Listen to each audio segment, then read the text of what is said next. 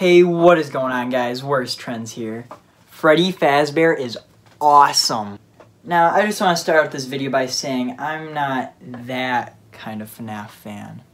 What the hell? I'm this kind. Pretty shocking, I know. It's not like there's anything in the background of these videos that would tip you off to that. Oh well. I gotta say though, one of my favorite things about the FNAF series has gotta be the animatronics. I mean, there's so many cool ones. There's Freddy Fazbear. Oh, I forgot the rest. But have you ever noticed that there's actually tons of animatronics that just never go explained? Like, MatPat just loves to ignore certain animatronics. So that's why in this video, I want to go over every single animatronic that people just hate talking about. First off, I want to go through every animatronic and discuss which ones are going to be on the list. First, the main 5 animatronics are easily taken off this list, as well as their withered variants. The puppet will also be taken off.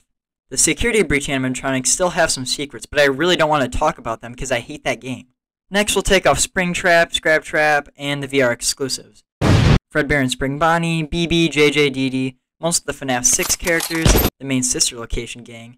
So that leaves this roster. I'm taking the toys off for 2 reasons. 1, they are extremely popular and get tons of videos on their own. I can't say anything that hasn't already been said. And that leaves this group of rarely talked about robots. I assume the reason most of these aren't talked about is because they're hard to explain, so I may have put more food on my plate than I can chew. But screw it. Let's kick it off with the first animatronics on the list, the Shadows. I already regret this.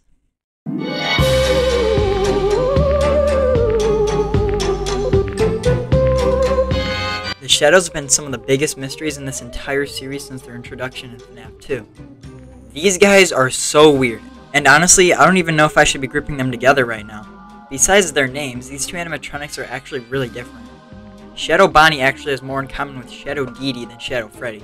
Shadow Bonnie and Shadow Dee's official names are a string of random letters, but Shadow Freddy is just called Shadow Freddy. Shadow Freddy is the only one of the 3 that actually has damage on it. The others are perfectly intact. Bonnie and Dee are black and gray, but Shadow Freddy is purple for some reason. Shadow Freddy is the only one to appear in more than one of the first 6 games outside of minigames. They have an Easter egg appearance in FNAF 3. Then in the questionably canon FNAF AR game, Shadow Bonnie is apparently made out of dark remnant. But Shadow Freddy is nowhere to be seen. If they're made out of remnant, then what are the phantoms? Because there's also a theory for that. So these 2 groups could actually be related because they're both very ghostly, but I don't know. And then there's the question if Nightmare has anything to do with them because he's the only other shadow-like animatronic, who may also be related to the shadows in the FNAF 4 minigame. They may also be the inspiration for Shadow Freddy and Bonnie in the Crying Child's Dream. But that theory completely throws everything else out the window. And speaking of the minigames, why does Shadow Freddy lead you to Afton, and why can Shadow Bonnie glitch through reality? Why are the animatronics recolors of these specific animatronics? Why does Shadow Bonnie crash the game but Shadow Freddy doesn't? Why on earth is Nightmare called Shadow Freddy in FNAF 4's files? Nothing makes sense. I just don't know. But I'll try. So one of the earliest theories made to explain these 2 were that they were the ghosts of the employees who died in the Springlock suits. But if that's the case, then these 2 should be treated with equal importance, right? But they're not. Shadow Bonnie seems to have a lot more importance than Shadow Freddy, and a lot more power too. Their appearance in FNAF 3 and AR show that. Well then, what else is there? Well, Shadow Bonnie must have something to do with the toys, and Shadow Freddy must have something to do with 3 originals. And the fact that these 2 are often separated in pretty much everything, we can kinda look at them as their own things. Something interesting is that Shadow Bonnie appears in UCN, but Shadow Freddy doesn't. In fact, Shadow Freddy doesn't appear after FNAF 3 at all.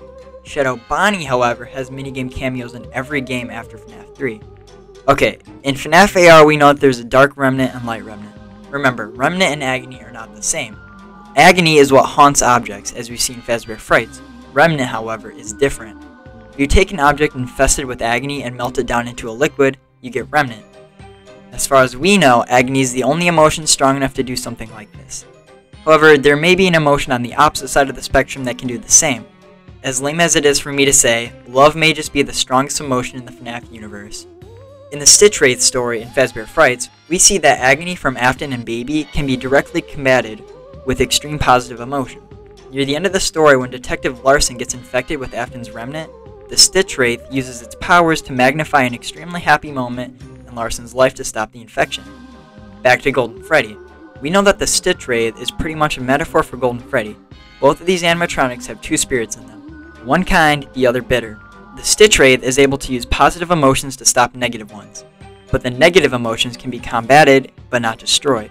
What if, bear with me, Shadow Freddy is a manifestation of the agony of the original murders? Think about it, once the original children's souls are set free, Shadow Freddy stops appearing. The fact that they weren't in UCN says to me that Shadow Freddy does not have a soul. Shadow Freddy is the leftover agony that didn't cling to the animatronics when the children were murdered. The agony had stuck around and haunted wherever and whatever was nearest to the children's souls. And when the children are set free, the agony fades because the children are no longer in pain. As for Shadow Bonnie, genuinely no clue. Let me know in the comments what you think. Side note, I don't think Shadow Dee Dee is important at all. I just think she's a spooky little thing for 50/20 mode in UCN. Another side note, I'm pretty sure a few of you have pointed out the Pizzaplex story Help Wanted. So if you don't know, that story basically tells us that the first 4 games aren't canon. What I think this story means is that the major events and characters in these games are still canon, but the story is just trying to tell us not to get hooked on some smaller details that don't fit. So it's possible that Shadow Freddy just isn't canon at all. However, we don't know for sure. Next animatronic, please.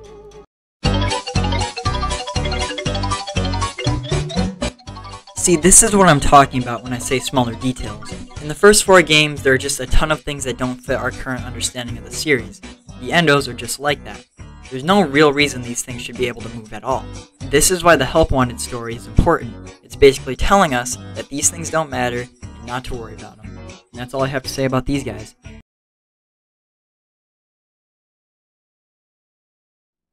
I honestly feel pretty bad for the Phantoms. Out of the first 4 games, they are the group of animatronics that gets the least attention. Like, they weren't even in the iconic thank you picture.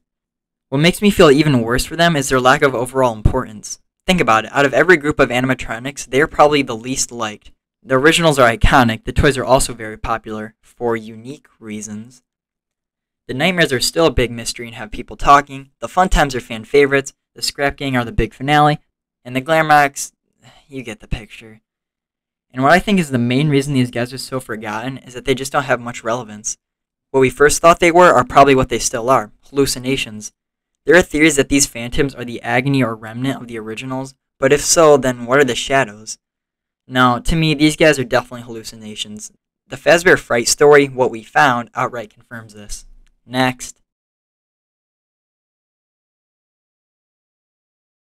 Okay, here's a good one. The Nightmare Animatronics. FNAF 4 is probably the least solved game out of the entire franchise. We know just enough not to make the game a black hole in the timeline, but also not enough to make any real sense. The most prominent theory for the Nightmares is that they were created through the sound illusion disc. The idea is that Afton made these endoskeletons that would use brain stuff to turn into nightmares, and would stop the crying child from going to Fredbear's. And that sounds pretty reasonable, but if you think about it, holes start to form. In the Fazbear Fright story, Out of Stock, it's shown that Plush Trap was a real toy that was altered to have human body parts. I think that what this story is trying to tell us is that Plush Trap in the games is similar to the one in that story. But what that means, I have no idea. Then there's Nightmare, probably the least explained animatronic that actually matters. Shut up, Yendo fans.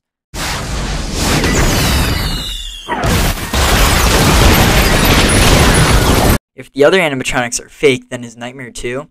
If so, why would Afton build this? But the other option is that Nightmare is a metaphor for death, but Nightmare has a brain inside of it. What does that mean? And honestly, I have no idea. I think that after fans were able to rip apart the first 3 games so easily, Scott wanted to make FNAF 4 a little hard to understand, but he went too far and the game is a complete mystery. Now it seems that Nightmare and Nightmare Yon are being retconned into the same character, and I think that as of right now, we currently don't have enough information to understand this game. As MatPat said about the secret boss in Fury's Vengeance, the real final boss of this whole damn series is figuring out what FNAF 4 was trying to tell us. Like a lot of things from Sister Location, the mini-arenas are weird, and I actually have a lot to say about these guys. They're these perfectly functioning animatronics that have tiny endoskeletons. In Night 4's Sister Location, they attack you while you're in the Springlock suit. This implies that they're sentient to some extent. More on that in a minute. So in Sister Location, the Fun Times whole thing is that they use Michael as a skin suit and leave the underground facility. Then we have the Fazbear Fright story, Room for One More, where the mini-arenas go inside of a human body to escape the underground facility. Fazbear Fright stories are always used to solve some minor mystery from the games. Funtime's going inside of a human and escaping the facility is something we already knew. So why would there be a story about this?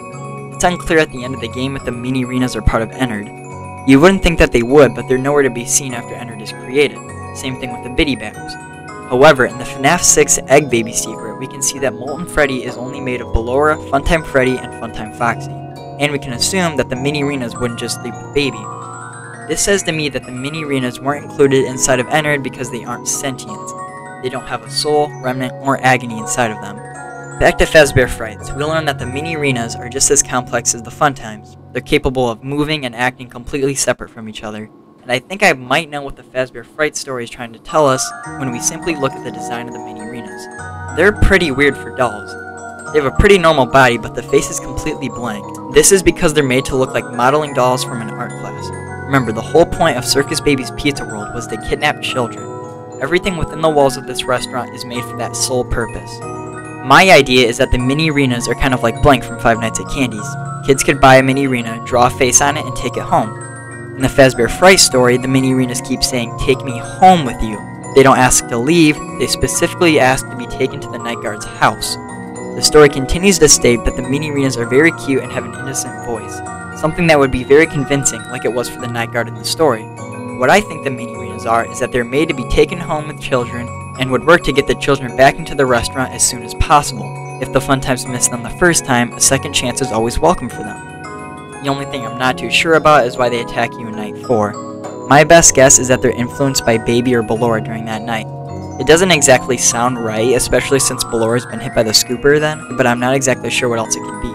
I really wasn't expecting to talk about the mini-arenas for that long, but as I wrote the script, everything just started fitting into place for me. People never talk about the mini-arenas. Looking up what are the mini-arenas on YouTube doesn't provide any theories. Even Reddit is scarce. This is why I made this video, to finally explain things people won't. People just don't give some of these guys the time of day just because they don't immediately make sense or have complex layers. They're in this middle point between no information and a lot of it where people just don't care. Anyway, time for one of the most forgotten FNAF animatronics of all time. I'm going to be completely honest. This is the only reason I'm making this video. Nobody, and I mean nobody, ever talks about the Biddy Babs. But not too long ago, I cracked the case. Let's get right into this one, because I'm excited. The Biddy Babs are in a similar boat to the mini-arenas. They're not sentient, and they aren't part of Ennard. For the longest time, I had no idea what the Biddy Babs were, or what purpose they had. But after I read the story Lonely Freddy, everything clicked. So basically, Lonely Freddies are these small little bears that would follow around lonely kids at Fazbear locations. This is what the Biddy Babs are. Let me explain. Like I said before, everything in Circus Baby's Pizza World is made to kidnap kids. But the thing is, these animatronics are huge. And surely, because of their size, they would be very noticeable off their show stage. So they could only leave the stage if the child was in a room alone. How would they know this? Biddy Babs. Biddy Babs would follow around lonely children, and once that child was alone in a room, they would signal that to the other Funtimes who would come and get them. But why did they attack you in Sister Location, you might be asking? Well, it's the very specific way that they attack you in that game that makes this theory so believable. While you hide under a desk, they try to move the door to get you out. You see, the Funtimes are very big, so if any child were to hide in a small space, they'd be pretty safe. But the Biddy Babs are very small, and they can easily follow a child into any hiding spot and drag them out. Just like the desk in Sister Location. This is what the Biddy Babs are. Checkmate.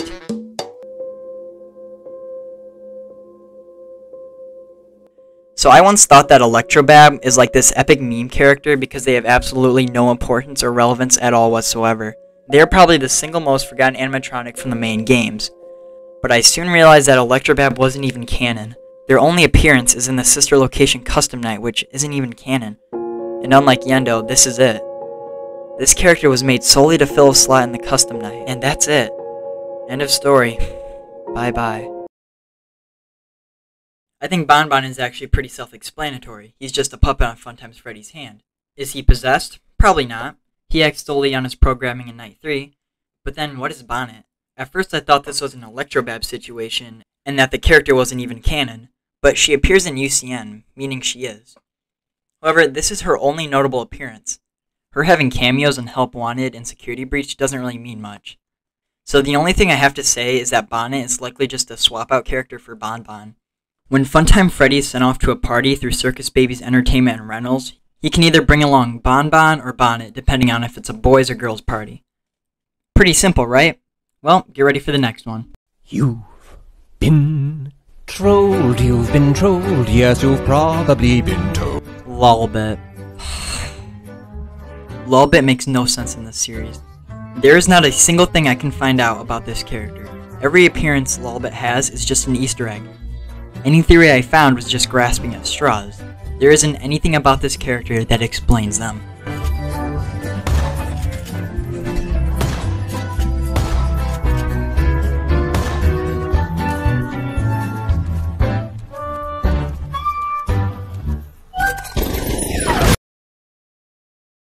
At first, I was quick to call Yendo non-canonical. His only appearance is in the Sister Location Custom Night, which isn't canon. Case closed, right? No. Yendo can appear as an Easter egg while in Funtime Foxy's auditorium, and since Sister Location is completely reliable unlike the first 4 games, Yendo is undeniably canon. I hate Yendo. It's just such a random inclusion that I feel like might be important, but also feel like we'll never see this character again. He's just an Easter egg that will be speculated about for years to come. Unlike other Easter egg characters like JJ the Shadows and Sparky the Dog, Yendo feels like he was included solely for theory fodder. It's just something to get people talking with no actual answer in mind from Scott. But there's nothing that can actually be done about it right now, so let's just see what information we have available. My first instinct was to check the Ultimate Guide, so I flipped through the book to the very last page where Yendo's description lies. The following is Yendo described by the Ultimate Guide. A burly endoskeleton capable of supporting the Funtime animatronics. What? That's it. That's all this has to say? Well, thank you, Ultimate Guide. That was very helpful. Wait a minute. Read that sentence again. Capable of supporting the Funtime animatronics. That's some weird wording. Yendo can support all of the Funtimes, not just Funtime Freddy. Okay.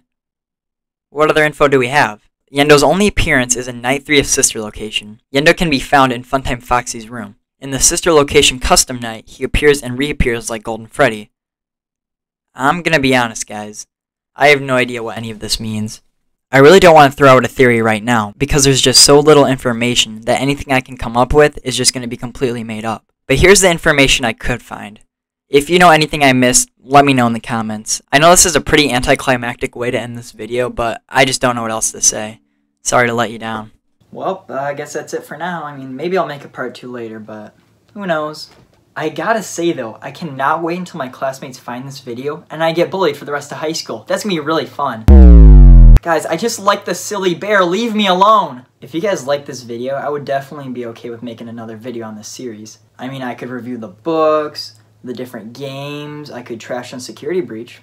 No one's done that yet. The only thing I really don't want to do is read the Fazbear Fright books. Dear God, anything but that!